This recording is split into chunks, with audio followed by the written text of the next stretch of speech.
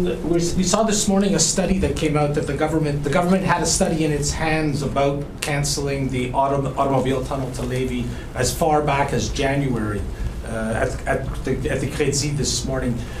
Why was it not revealed during the election campaign that the study existed? But you said it was in January? January, yeah.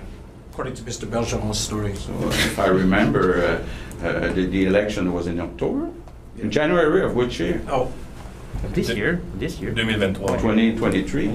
Okay, so the election was before. Can I ask you about the flood? Okay, next question. Yes, next question. Can I, but did you know about the tunnel problem during the election? No, I said I didn't know. I understood, like you, Geneviève, saying that it's about 10 billion with the two tubes. I mean, the collective transportation and the one for cars. Sorry.